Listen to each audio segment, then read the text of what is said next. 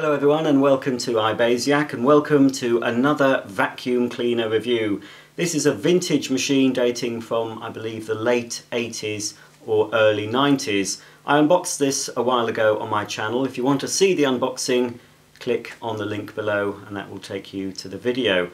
Now, if you remember the unboxing, there was a couple of things wrong with the machine. Notably, the two plastic extension tubes that should have been provided weren't in the box. Several weeks later, I managed to get the extension tubes, so everything's fine. Also, because this machine predated fitted plugs, I had to fit a plug to the cleaner. So now I've got a plug fitted, I've got the extension ones, so let's get on with the review and demo. Regular and eagle-eyed viewers may notice that I try to match my top with whatever vacuum cleaner I'm demonstrating. If I can't match the top, I at least try to match the socks. Well, unfortunately, my wardrobe didn't contain any hideous salmon pink shirts or polo shirts, or even any salmon pink socks, so I've had to just go for this flowery shirt and some rather plain navy socks. So I hope for any of you who like those details, I hope it doesn't disappoint you to an unbearable degree. Okay, enough of the fashion tips. Let's get on with showing you around this very stylish but horribly coloured vacuum cleaner. Okay, so let's focus on the main vacuum cleaner before I look at the cleaning tools. Now it's called Dolphin. And I wonder why Electrolux decided to call it Dolphin. Well, I think it's due to the fact it looks like a dolphin. Well, no dolphin I've ever seen swimming in the sea, but it's got some styling hints of a dolphin. I'm thinking this grey colour, a bit reminiscent of a dolphin's skin perhaps. And it may be just the front, the nose of the machine looks a bit like a dolphin's nose. I can't see, I was going to say, I can't see where the blowhole is. Do dolphins, I think dolphins have a blowhole, don't they? Well, so does this dolphin, but it's not sort of in the middle. It's actually located behind this grill, and I'll show you the blowing function later in the video. So anyway, I think it's a very stylish vacuum cleaner, despite the colour. Some of you may like the colour. It's not my particular cup of chamomile, I have to say. And it was quite a surprise when I unboxed this, because I didn't see a picture of the machine. I expected it to be white or grey, or maybe even a purple. I was not expecting salmon pink. This has a 1000 watt motor, fixed suction, straight suction, no variable speed, no boost, just a basic on-off, and you've got your instant suction, 1000 watt. On the back we've got two pedals. This one is for your cord rewind, so you can pull out the cord, and the cord is a nice colour coordinated grey colour. I've had to fit my own plug. It is a little bit distorted at the end because this was tied in a knot when I got it to prevent the cord from being wound into the machine, and I was umming and ahhing whether to shorten the flex to get rid of that kink, but I think I'll leave it in. It might eventually sort itself out, but it has been tied in a knot for many years. So you pull out the flex, it's quite a nice smooth action, very smooth in fact. Not sure if it's going to work first thing, they often get tangled up when I try this demo initially, but let's give it a go anyway. That is excellent, first time that's happened, it's gone straight in, no trouble. So, auto cord rewind and your foot operated on-off switch. Under the exhaust filter grill here we have the blowhole that I was talking to you about earlier, and into the blowhole we can put the hose. So now this machine becomes a powerful blower designed to blow dust out of inaccessible places for you to then suck it up using the hose attached to the suction end. Filters aren't washable on this generation of vacuum cleaners. Now most vacuum cleaner filters are washable. This one is replaceable. It's just quite a thick fabric pad that also acts as a diffuser, and I suppose it will help muffle the noise level somewhat. So that fits back on there. A little bit further along up the body, and get it into focus, get it into shot, we have a piston bag check indicator, and the bag is located underneath the front cover. We just lift off front cover like that, so it doesn't lift off, it just pivots. And inside we have the cleaning tools. You can't access the cleaning tools when the machine's running, unfortunately, because obviously when it's on, the suction is pulling down the lid, so you do have to turn the cleaner off to access the tool tray. But you can use the machine without the tools in place, so you can have the tool tray out if you want to, but for convenience I keep them stored inside. Underneath the tool tray, of course, we've got a reusable disposable bag with a grey clip that you slide off to empty the dirt out of the bottom. Then you refold the bag and use it again. I believe they say don't use it more than twice, 3 times maximum, but the more you use a regular paper bag, the more it'll become clogged and the more suction will be lost. Underneath, or behind the paper bag should I say, is another filter, or should I say 2 filters for some reason. The top filter here has a little pocket in it, and that incorporates an Electrolux air freshener. It did actually come with the air freshener, but I'm not going to use it. And behind this filter there's another filter, more or less the same, but it's just a plain filter without the pocket. And they just sort of fit on. Again, not washable. You need to replace these every so often. Not sure if you can still buy replacements. I'd have to check online. Hopefully you can, because I'm about to use this vacuum cleaner, so I'm sure I'll be able to vacuum it clean if it gets dirty, and I probably will risk hand washing it. So that's that. We can pop the bag in. Let me just check something. No safety feature. Most vacuum cleaners, bagged vacuum cleaners, have a device that stops you from actually closing the bag door without a bag in place, but there's no such fail-safe on this Electrolux. Just pop the bag, it goes in that way. Does it? No? Oh, I'm sure, yes. I think it had the writing uppermost. That's it, you locate it at the bottom, then push it until this little black clip holds it in place. Well, I've got the tool tray out, let's have a look at the cleaning tools. Crevice tool, quite short really, about 15-20 centimetres, so a little bit short, but it has to be to fit inside the cleaner. Your upholstery brush with litter pickers, stairs, upholstery, curtains, and your dusting brush. Not very soft bristles on this, but the joint here is flexible. You can move it into different positions to suit whatever you're cleaning. Just pop that back in and just turn it so it fits. There we go, and then the tools fit, hopefully, neatly back inside. On the back of the cleaner we've got a swivel caster at the front, not very smooth running, but anyway, a little bit stiff there. And of course you've got your 2 wheels at the bottom. You've also got a parking bracket. In order to use that you get a little clip that we need to attach to the lower extension one, which I have done. And it goes up a certain way as well. If you look at it the way it goes. If you put it up the other way round, it won't actually fit on to the little bracket. So this is designed to help carry the machine, or when you're storing the cleaner, it just holds the wand, and obviously if you have the hose attached, holds it all together, enables you to store the machine neater. Here's the hose, and it's approximately 1.8 metres long, which is a little bit more generous than the stingy 1.5 metre length hoses we get on many cleaners nowadays. It swivels, a little bit squeakily, but it does. It swivels at this end. I have to put some oil or something on that. I'm not sure if you can oil plastic, some grease. Anyway, it swivels that end, and it also swivels at the handle end, so it shouldn't get tangled up. Here is the handle, very long handle, but the extension tube's quite short, so it does need a bit of extra length, I think, in order for you not to be stooping down. There's a little clip on here, but as far as I can see there's nothing about this clip in the instruction book, but I expect that would fit the old Electrolux butterfly tool, would probably clip into there. And of course we've got the standard suction control, slider control, that introduces air into the hose to reduce the suction. As this cleaner doesn't have any variable speed, this is the only way you can reduce the suction. And the hose just simply pushes in and clicks, and to release you've got a little button on the side which you just push, and then the hose comes away.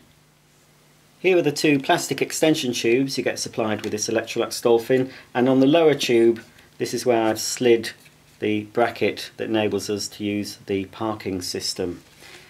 They're lightweight but quite tough, and they have a very, very good seal around each entrance, the wider part. Obviously you put them both together. The narrower end of the tube goes into the wider end and it slides in very nicely. Just push it and twist it and it does feel that it's got a very good seal. And finally, the last thing to show you before I start the demonstration is the main carpet and floor nozzle. As you can see, it's branded Electrolux, foot operated pedal, suitable for carpets and hard floors. If we turn the nozzle over, we can see that it's a metal based nozzle. I like to see that.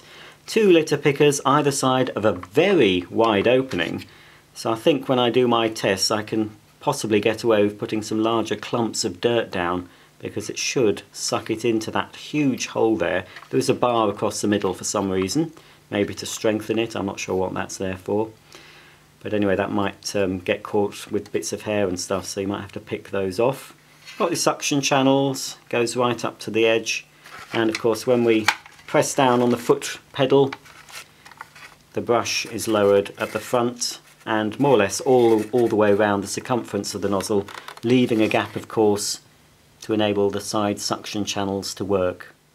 To use the Electrolux Dolphin for blowing, we first need to remove the exhaust filter and then insert the hose into the top of the cleaner.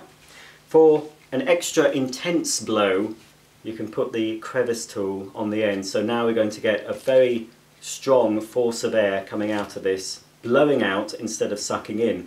So I don't think there's going to be much dust behind this radiator, hopefully, but if there is, this nozzle with a blowing action will ensure that all the dust is blown out so I can suck it up with the cleaner. So let's see. I don't think we're going to see clouds of dust. I don't keep a dirty home, but anyway, let's have a go.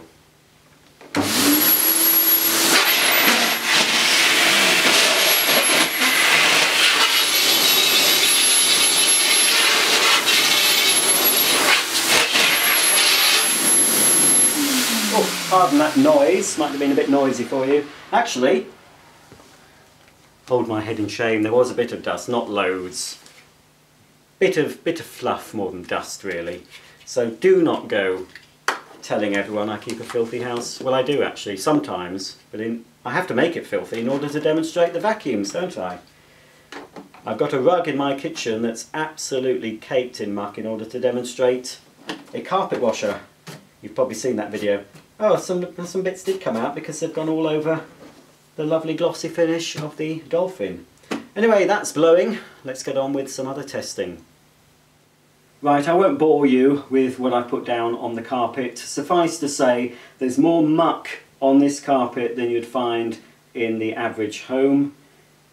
But I need to put down lots of dirt in order to test the vacuum. So if it picks all this up, then you can be sure it should pick up the sort of dirt you'll find in your house.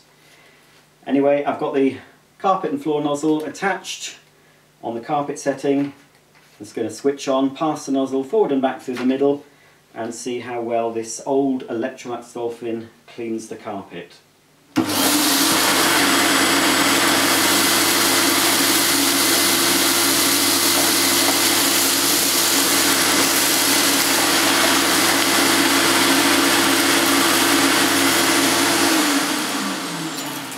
Well, not bad, not great. Let's have a look at the... Ooh, a lot of the dirt's fallen out. Oh, keeps coming. I should have waited a couple of seconds before turning the cleaner off. Oh dear. I told you, that bit in the middle. Come on, show your bottom. I know you don't want to. Come on, show the viewers.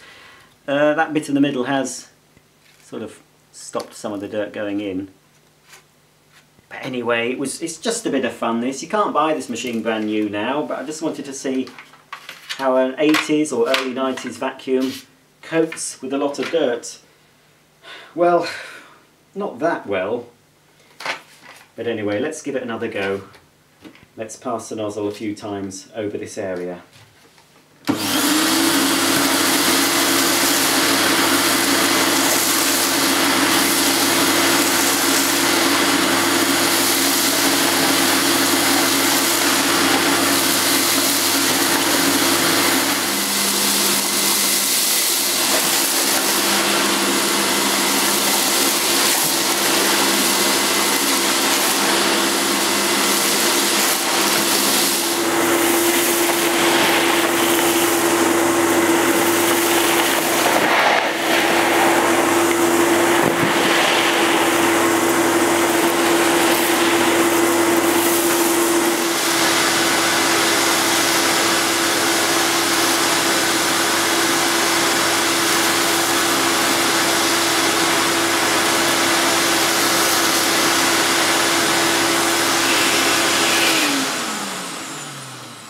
Well, I have to say that that little session gave my right arm a really good workout.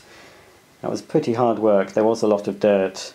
Now it's picked up all the surface litter, all the rice, all the dust, all the bits of paper, but as you can see there are some dark bits on the carpet which are dog hairs that this cleaner has picked up some of them.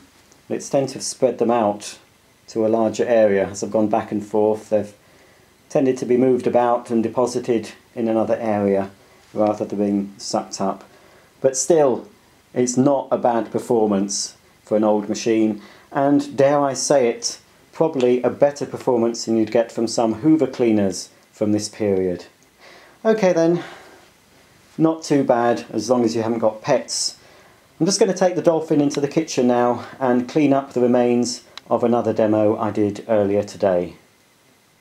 Here we have the remains of a demo I did earlier using an upright vacuum cleaner.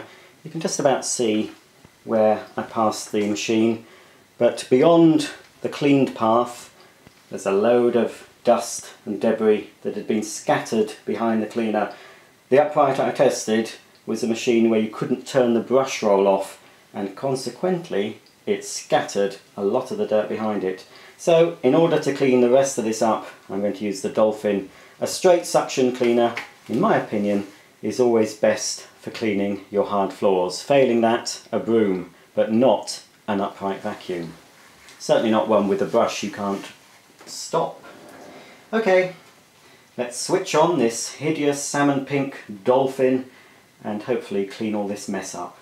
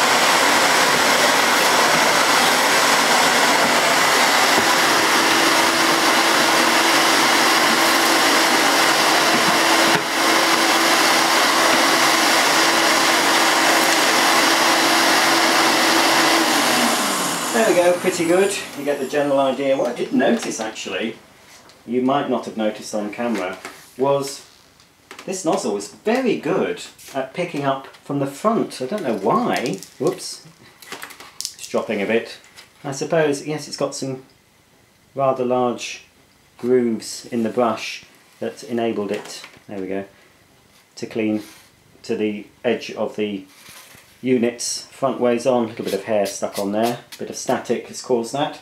But I've noticed just here where I've got a built-in heater, there's quite a lot of debris has been scattered behind that, so I'm going to try and get that with the suction of the machine using the crevice nozzle. Now the Electrolux didn't do this, obviously, it was the upright that did this in my previous demo. So I'll attach the crevice tool to the end of the hose and see if I can grab all that debris there.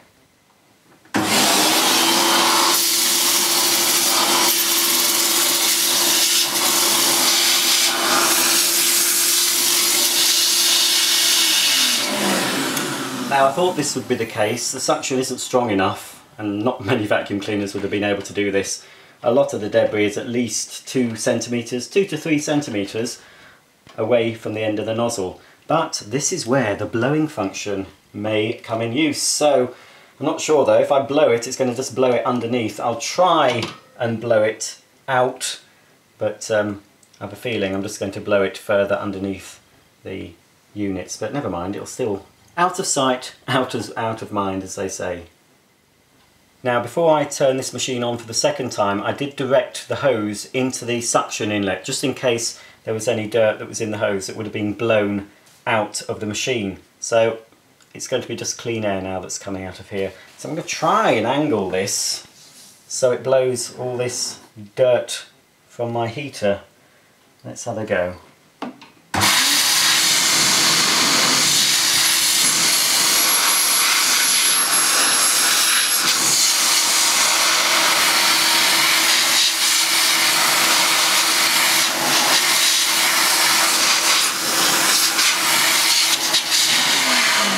Not bad. Some of it did come out into the kitchen for me to be able to reach with the suction.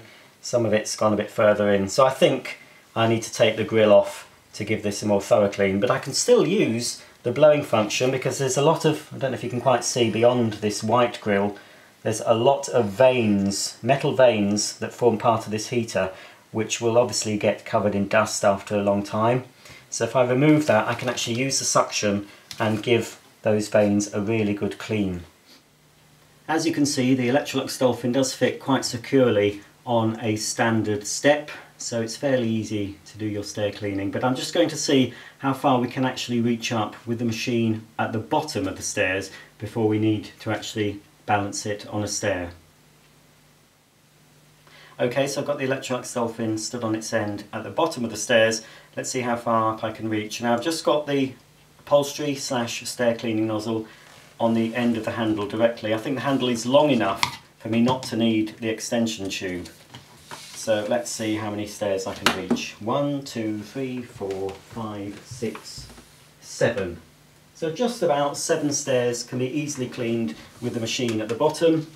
But to do the rest of the stairs, I can either carry it. I mean, it's not light, but it's easy to carry in one hand while I direct the nozzle in the other. So I can go right up to the top, or of course I can put the machine on a stair a bit lower down, so I'm not carrying it. Just be careful I don't actually topple the machine over, but I can clean quite safely with the machine halfway up the stairs.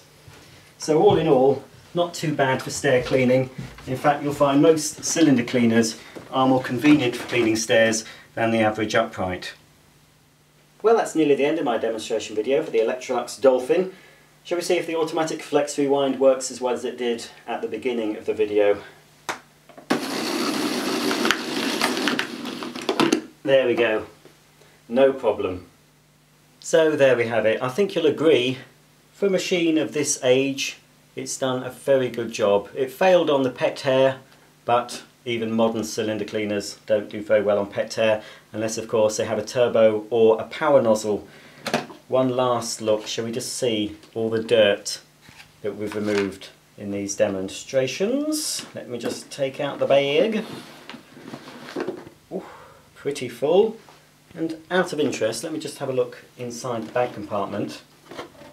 Well, let's take the hose off and I can show you a bit better. Despite the fact it's just a paper bag, I expect it's more than a single layered paper bag. It's at least a twin layered bag. It seems all that dirt, it seems to have retained it, because that is still pretty clean, isn't it? What's the filter like? Even the filter. Wow, that is pretty impressive. If only I'd been into Electrolux cleaners back in the day. But anyway, I've managed to catch up with my knowledge of Electrolux cleaners over the past few months. And I've always liked the Dolphin, even when I liked Hoover. I always liked the look of the Electrolux Dolphin. So, in the old days, before that nasty Mr. Dyson came along, this is what you used to do. Sometimes you had to dispose of the bag. They weren't all reusable dust bags, but many cleaners did have this slide, and you could reuse the bag a couple of times. So there we go. Just slightly out of camera shot. I'll rectify that for you now. So there it is. Quite a lot of dirt that we've picked up. Yes, I think I've got everything out of the bag. Obviously there's still a fine layer of dust in the bag. It is a twin layered bag. You can actually see, I might be able to separate the layer and show you, because it's actually trapped the very fine dust in between the layers. Not sure if I can actually open this one out. Ah yes. So it's a twin layered bag. Got the paper, one layer of the paper on the outside, and then you've got a finer paper. You can just see my fingers through it.